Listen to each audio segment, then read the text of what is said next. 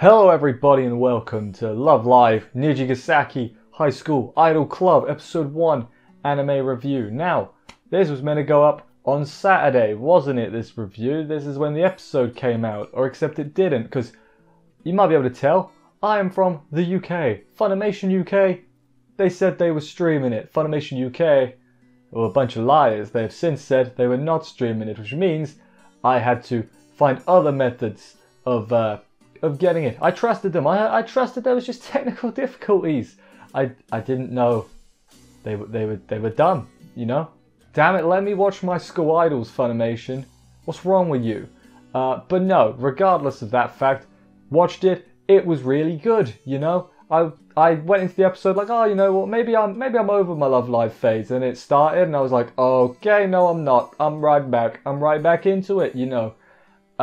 I should probably mention, I've played a little bit of the game, but I haven't played a ton. So, like, I know who everyone is, like, I know their names and that, and like a little bit about them, but I don't know, you know, I don't know a lot. So, I think that's maybe the best thing to be, because I'm like, I'm not an idiot, but I'll still be surprised by some things, which, that's pretty good, isn't it, really? So yeah, just gonna quickly clarify, episodes review every week, Saturday now, because I'm not waiting on Funimation no more. Anyway though, let's get into this week's episode, see how everything went down, and do this thing.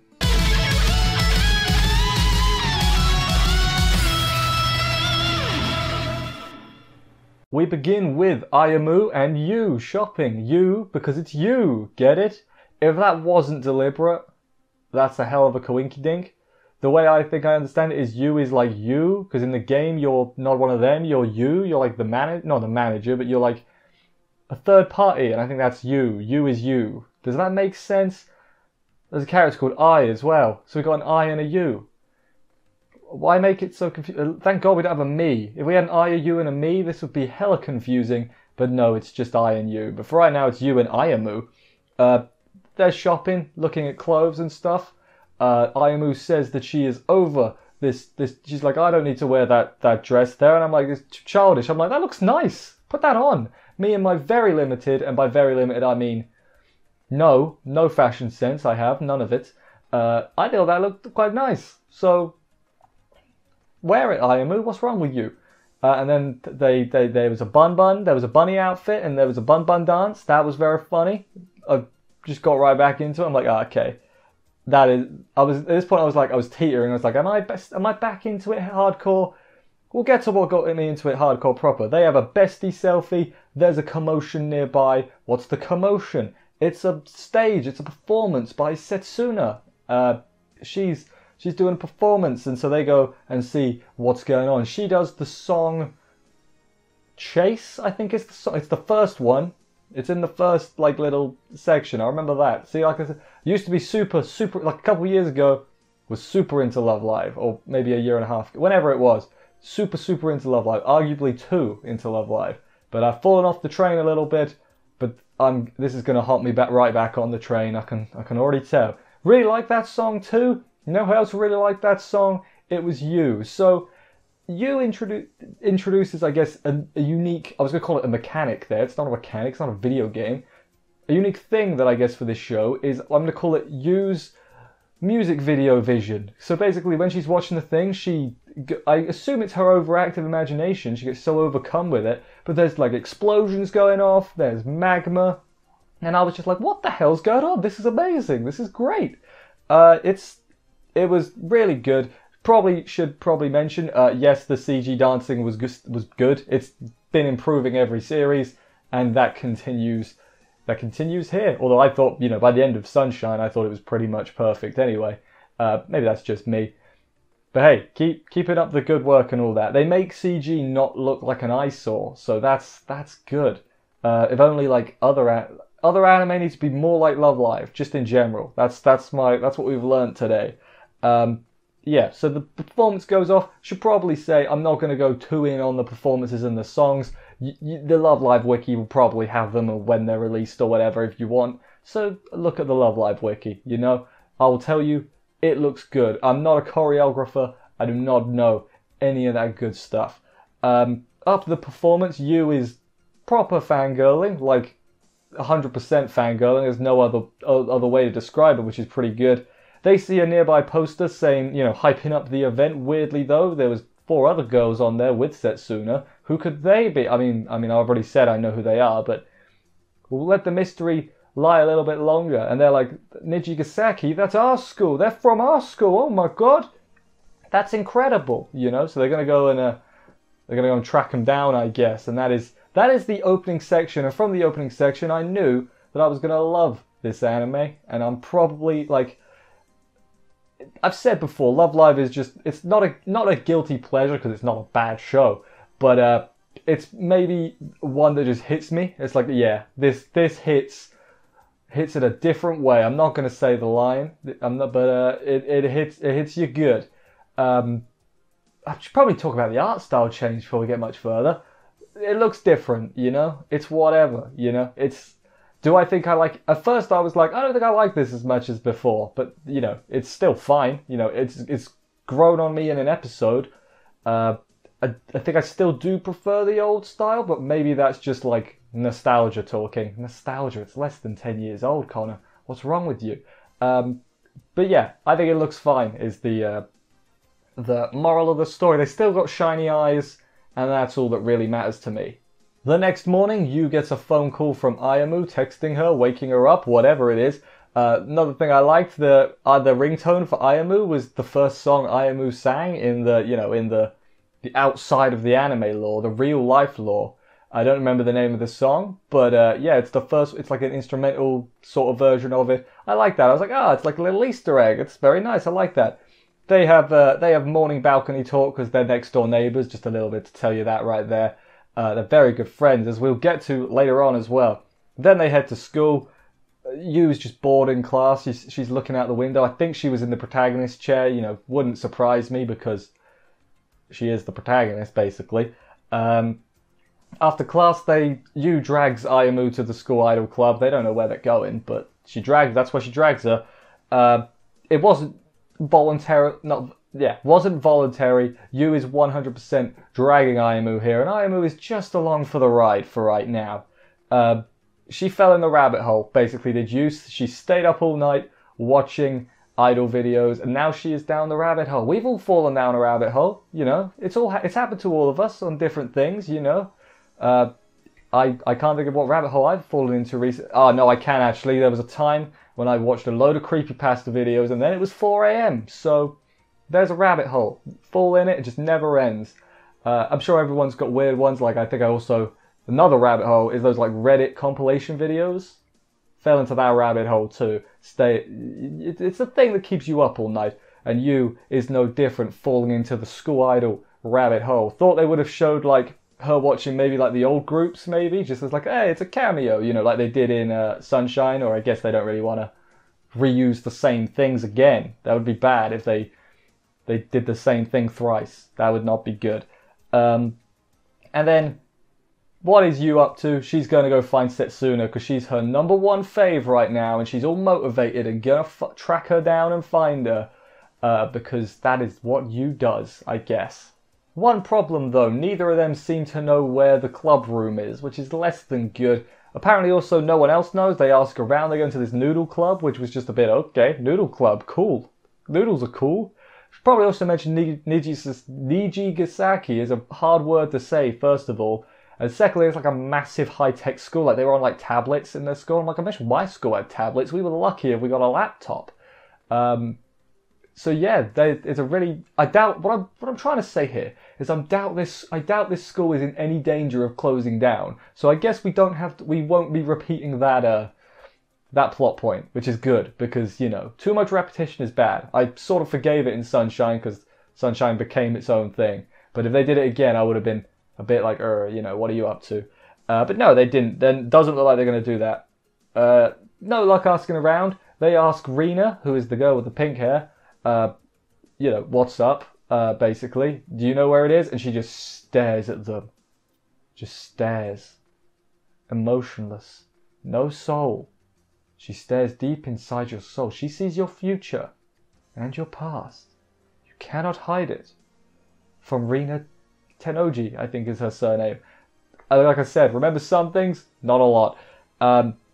Ai shows up, as I said. I don't remember her surname at all, so maybe I should look this up at some point, probably. Ai shows up and helps them out, and then she points out on a map and is like, it was established this year, so nobody really knows about it yet.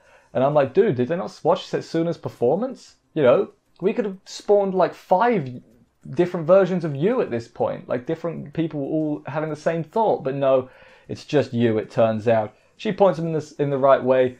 Rina tells her that, hey, I wasn't in a hurry, you just spooked me. And it's like, bro, when I'm spooked, I just fall on the floor. Like, if I'm proper spooked, it's like the jolt, and then sometimes fall to the ground.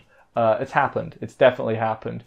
But whatever. Hey, what is she? She asked them if they like school idols, and Yu is like, yes, I do. And Ayamu's like, I don't know yet. And then Rina's like, interesting. Well, see you later, I guess. And it's like, okay, bye, Rina. You're very strange.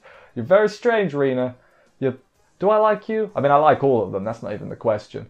But yeah, do I have a favourite? I mean, it's not fair after one episode, is it? It's really not fair. I think they all did show up. Yeah, they all showed up, but only briefly. Eventually, they do find the club room, and they're about to go in when the student council president, Nana something, shows up. Nana, I don't remember that, but she's the student council president is the important thing here. She shows up and basically tells them, hey, you're not going to find Setsuna. She quit being a school idol. And it's like, oh man, that kind of sucks. Also, the club is disbanded now. And Yu is just... she's shook. That's the only way I can put it. She's heartbroken. She's distraught. She's another word that means bad. Gutted. That's the word I put in my notes. Probably should have started with that one. And then after that, we see... I mean, can I say it? Other people that may end up being important characters. We have Shizuku performing a play. It was probably like Shakespeare or something. I don't remember what she was reading, I'm going to be honest with you. We have Kanata sleeping. She gets it. Sleeping is good. Who else is it? We have Karin, who is the blue-haired one, and Emma, who is the like brown-haired one. Does she have freckles? I think she has freckles. Why is that the most obvious feature? Who knows? I could even be wrong there. I think I am wrong as well. Gonna have to look at some art after this, is what it turns out.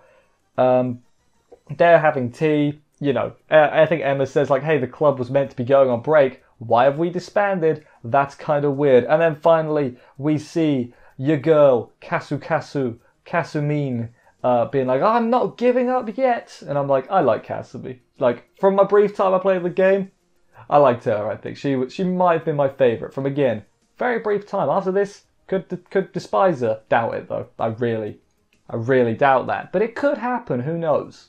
Yu and Ayamu go to eat more food, a lot of them eating rolls or crepes or whatever they were eating. This is just Yu and Ayamu eat food, the anime, I guess.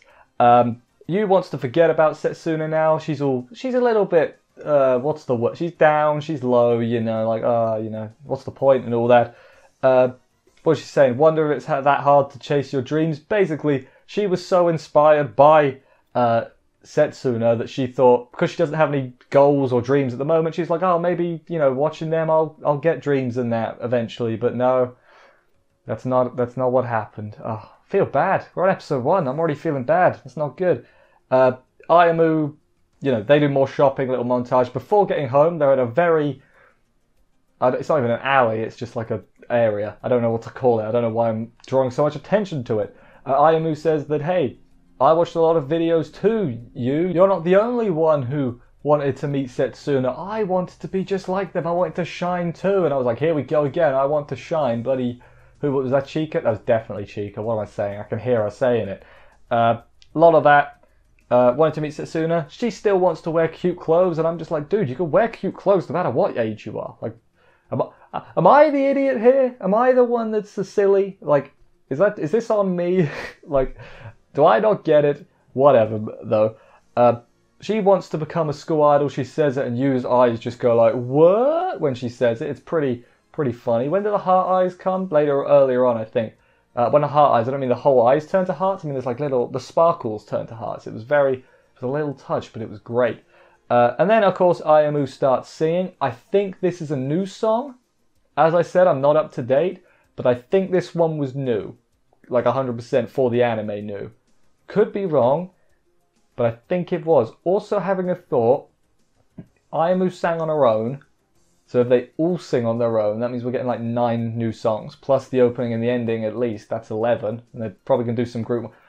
There might be a lot of new songs in this one. I've just had a thought, so maybe it's a good time to get off on the train, and catch up with what I think. But no, the song, it was very good. More U-Vision, turned everything pink.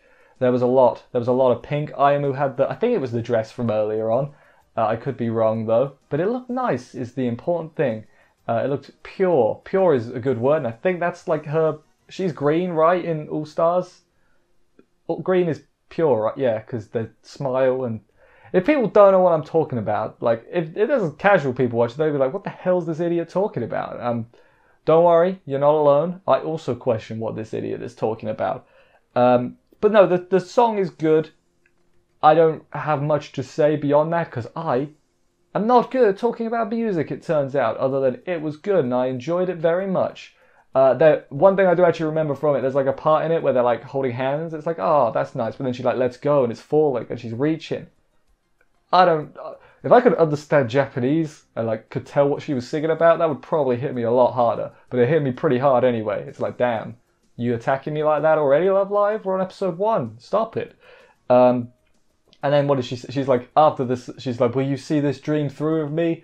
And you is all like, of course I will. I'll be with you forever. And it's like, duh. It's nice. Hey, at least there's 10 of them now, so like the shippers won't have to leave one of the girls out, you know. So there's a plus, I guess. I'm not a heavy shipper myself, me, but if that's what you do that. Just don't be toxic about it. That's my rules. Rules? Not even rules. My motto, I guess. Not quite the end though. There was a post-credit scene. Kasumi sees the sign gone off the club room, the school idol club room, and Kasumi's like, "You'll pay for this, student council." She doesn't say that. She's like, "Curses, student council." I can't remember what she said, but basically like, "Damn it, student council, what you doing?" So I guess next episode we're gonna focus on Kasumi, which is good because from the preview, God, she had like her eye. She had like so many funny faces in the preview, and again, I'm like, I don't know what's going on, but I love it. That's basically where I'm at by there. And that was the end of the episode. A really good debut, I thought. Out of everything I think I've watched so far this season, this was my favourite premiere episode. So it's doing something good. It's got me back on the train immediately. Sucks that I lost my School Idol Festival account, so I'm going to have to start from scratch. But hey, I got All Stars though, so I can play both, I guess. I can't believe I lost my account. Anyway, what was my favourite part of the episode though? That is the real question. So my favourite part of the episode is a recurring thing, and I hope it becomes a recurring thing throughout the series, is Yu's music video vision. Yeah, I think they did things with like music videos in the other seasons, but they never got too crazy. But with Yu's insane imagination, I guess, you could do a lot of cool things, like the explosions and the magma and stuff from the Setsunas at the beginning, and then of course Ayamu's whole thing as well. Like, you make say, hey, is that necessary? You could have just done the music videos anyway. And I'm like, yes, you could have. But it's nice to have an in-universe explanation as to why it's happening. Or I am really overthinking this and it's not a thing at all. But I'm choosing to believe it is. That's how I'm going to go with it. Anyway, yeah, really enjoyed the premiere. Really hope it does good. Like, I don't think it's that popular, you know, in terms of watch. Like, it's quite low down the list, but I don't care because it's great and I'm having a good time.